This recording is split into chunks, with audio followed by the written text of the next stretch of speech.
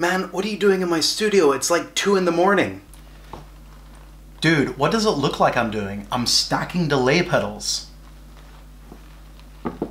Stacking delay pedals? Where did you get an idea like that? I read on a guitar forum that it's like the newest, coolest thing to stack delays, man. Awesome. A guitar forum. Are you sure you read everything correctly? 'Cause I don't think that's the way you do it. Well, if this isn't the right way of doing it, then you tell me how it's the right way, because I've been doing this for like hours and I can't get the order right. I don't know what I'm doing. Look, if it will get you out of my place within the next 5 minutes, I'll show you real quick, okay?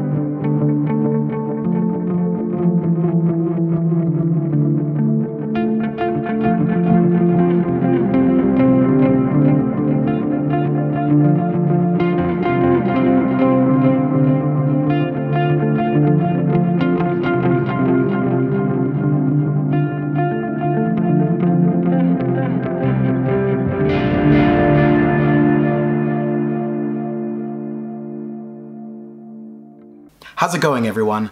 On this episode of Basement Gas, we're going to be looking at stacking delay pedals, how to do it, and how to get some really unique, crazy tones out of it that will help you inspire your guitar playing. My name is Jack, and I still have a serious case of gas.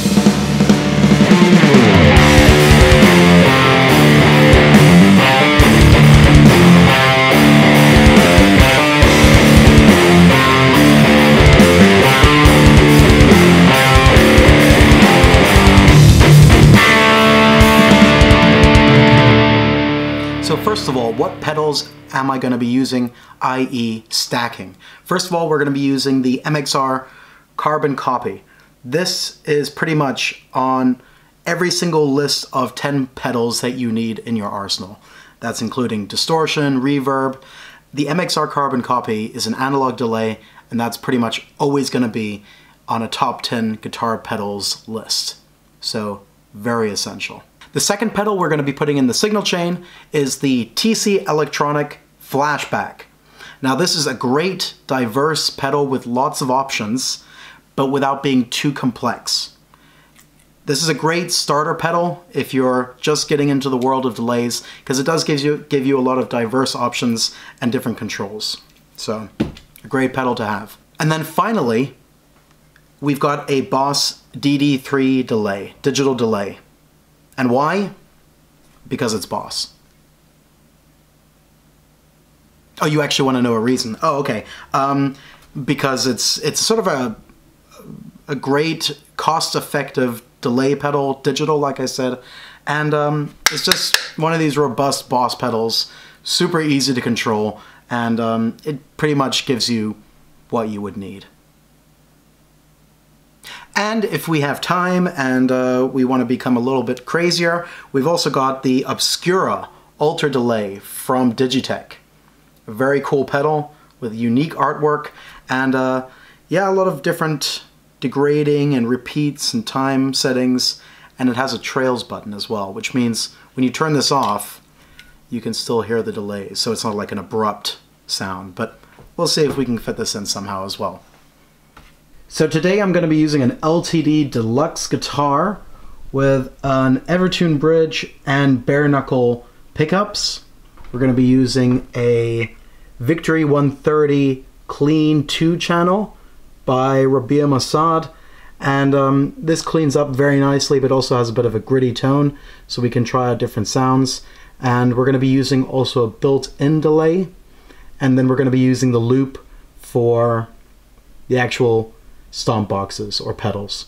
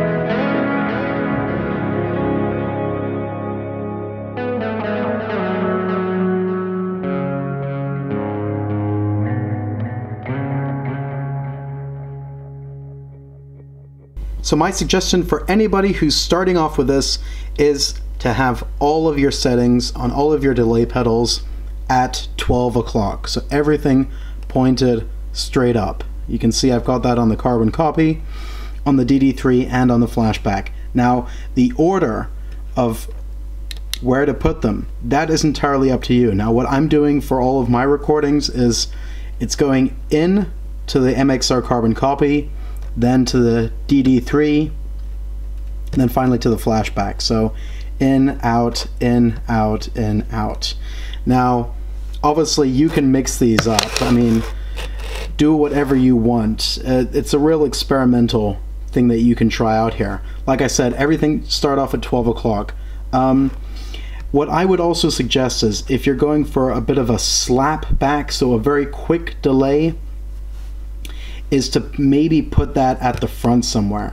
So I would have the delay setting very short on the first pedal, because if you're putting it at the very last pedal, the whole delay time will be a lot shorter.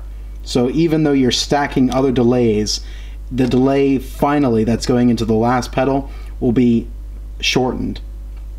So if you're looking for longer epic delays, think of it as going short, medium, long, or even short, short, long. But always, if you're, like I said, if you're going for long delays, make sure that's at the very end, because that's the one that's going to be ringing out the longest.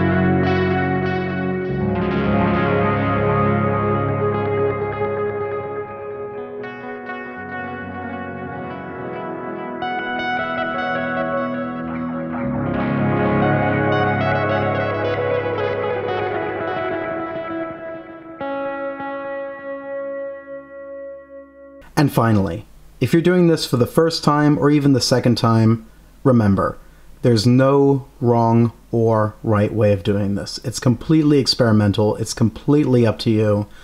The mission is to try and get some very unique sounds, and if you get something that you've never heard before, I'd say mission accomplished. If you're going for wide open spaces, then this is a great way of accomplishing that. And you can do it with any types of delay pedals. Just stack them up, put them in different positions, just try to have fun with it. Invest a couple of hours to try and find the sound that you're looking for, and not the droids that you're looking for, but just go for it. Try to have some fun with it.